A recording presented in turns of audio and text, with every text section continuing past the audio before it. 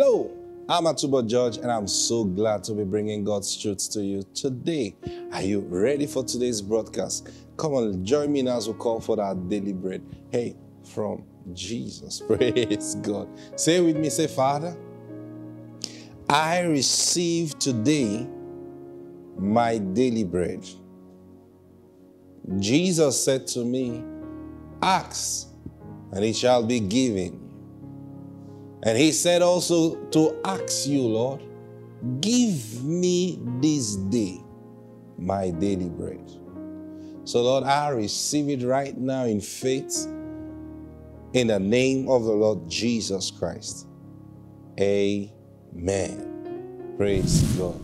Miracles are taking place in your life. Miracles of provision is taking place in your life. Praise God.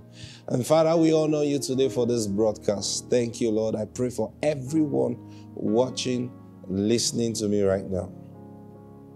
And I declare burdens are being lifted from them. Yokes are being destroyed right now in the name of the Lord Jesus Christ.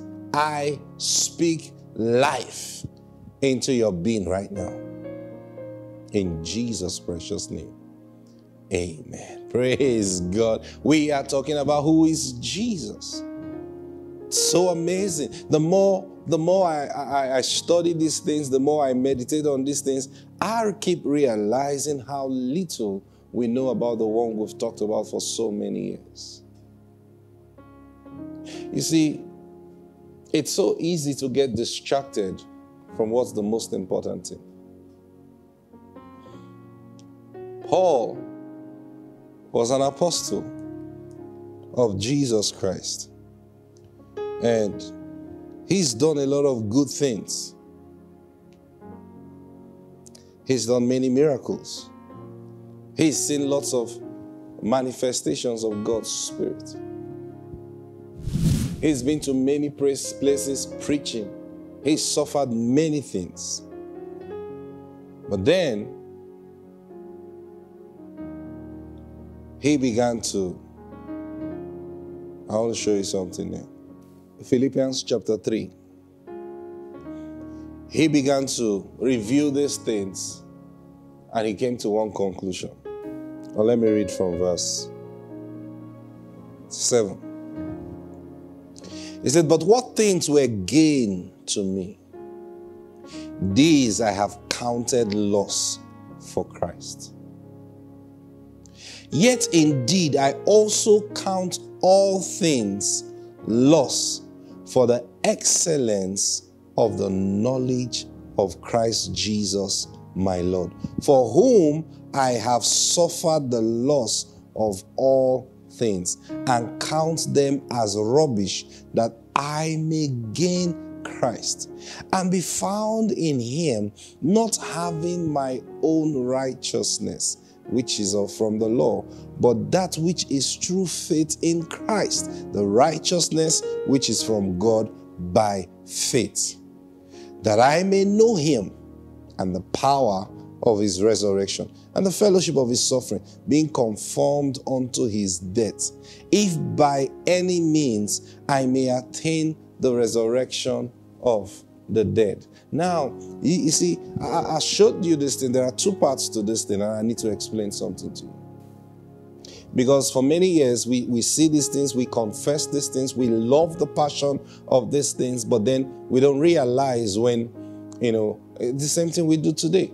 A preacher is speaking out of passion, and we love it, we enjoy it, but we don't know when he crosses the line according to truth. And we just follow all the way because we trust the person. Now, listen. Paul was speaking here and says, look, I count everything that was gain to me, I count them as loss. Why? Because I want to gain the knowledge of Christ Jesus, my Lord. Then he began to talk and say, look,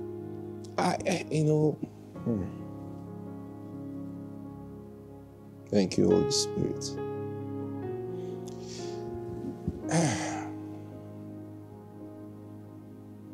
You need to understand when people speak, You need to understand where they are.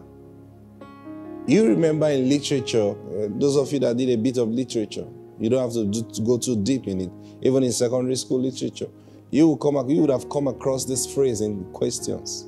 They will put a quote and they will say, who said this? To whom? And on what occasion?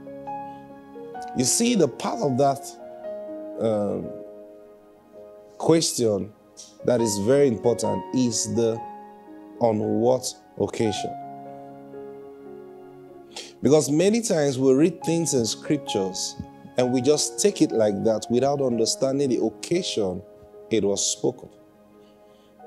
For example, like the mistake we made when the prosperity message began to hit the church. And then we began to quote scriptures like money answereth all things. And we use it to inspire Christians why they have to have money. So we say money answereth all things. Now, of course, money is good.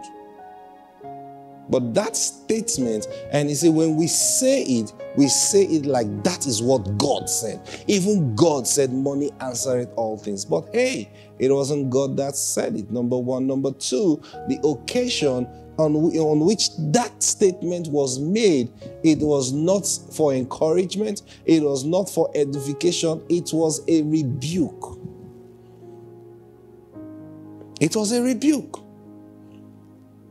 But now, because we don't look carefully at those things, you just take that and begin to, Father, your word says money answereth all things. Therefore, I receive money in the name of Jesus. And all the angels are looking at you with their surprised look, like, huh? Where? Because God never said so. That is against God's wisdom to say money answers all things. It's against God's wisdom. Because that's not true.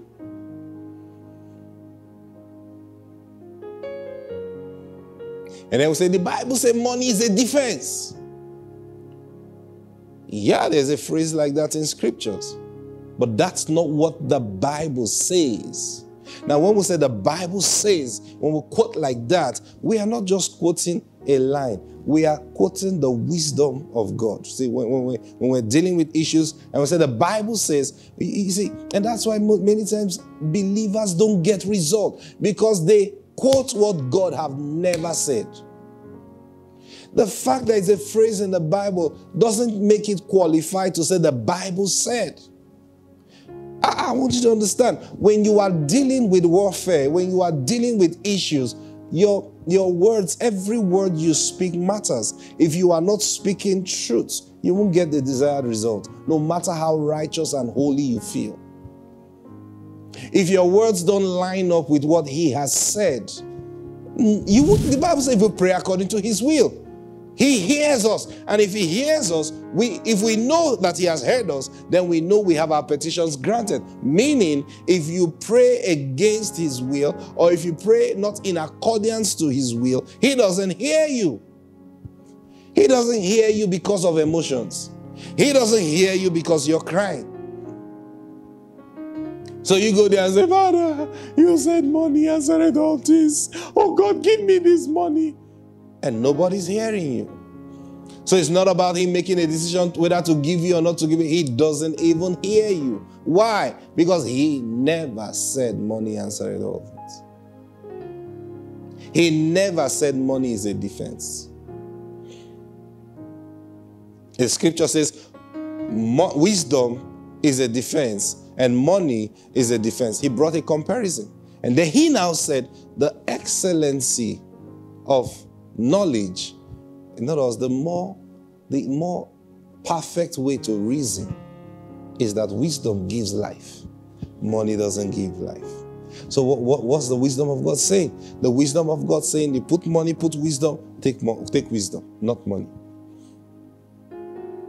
But because we don't understand these things, see, the same thing we do with Jesus. Look at this scripture now we just read in Philippians chapter 3. We keep reading and say, oh, that I may gain Christ and be found in him, not having my own righteousness, which is from the law, but that which is true faith in the Lord Jesus Christ, according to the righteousness which is from God by faith. Now he now goes on to say in verse 10, that I may know him and the power of his resurrection.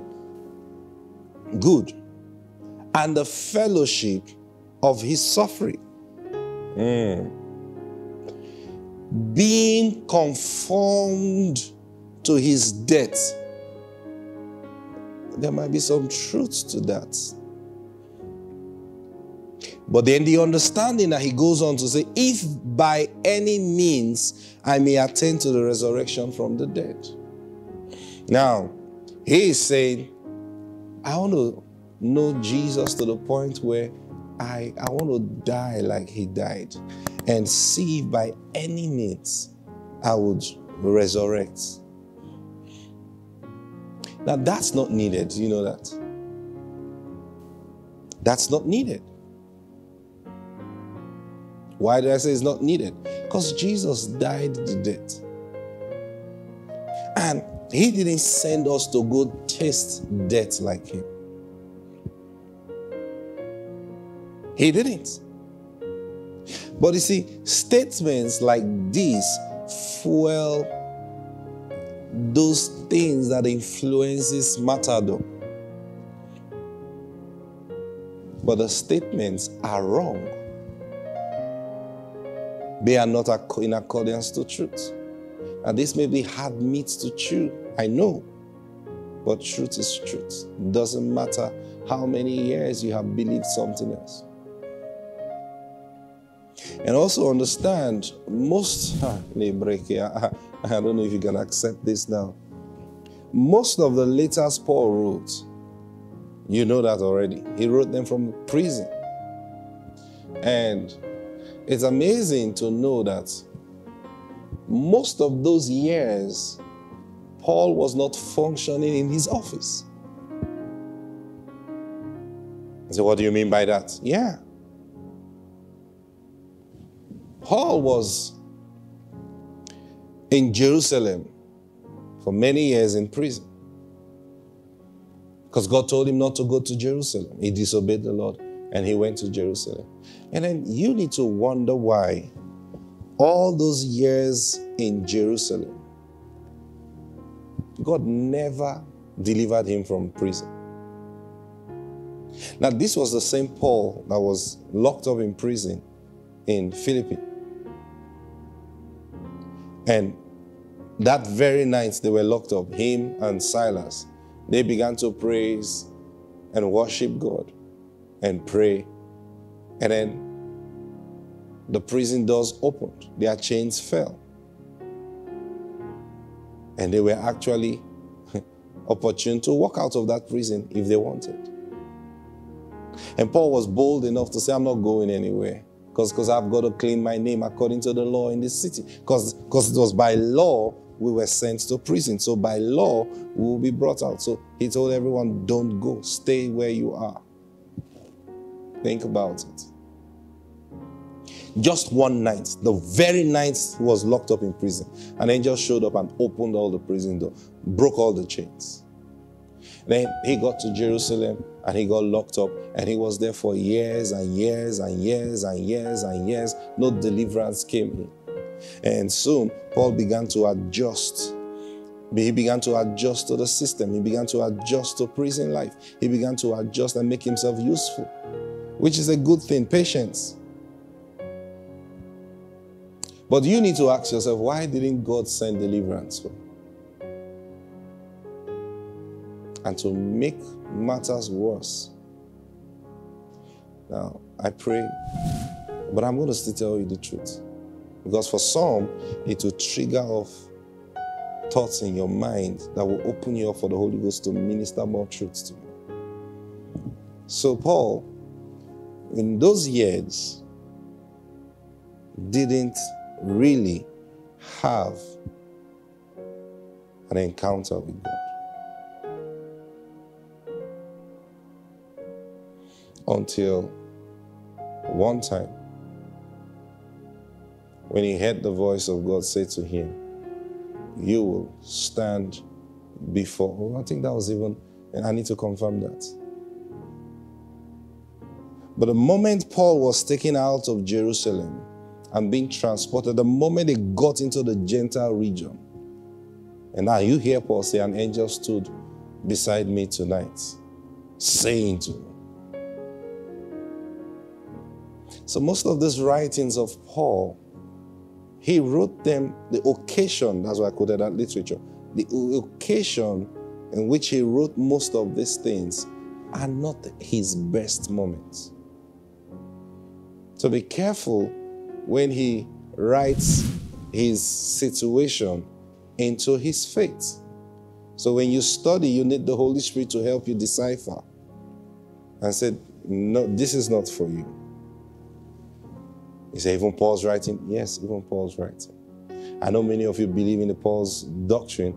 I believe a lot of things Paul said too. But through the Holy Spirit, I began to see that, hey, it's not everything you just take. Because the Holy Spirit is still your teacher. Our time is up for today. But you need to understand these things. I'll see you tomorrow. God bless you. Bye.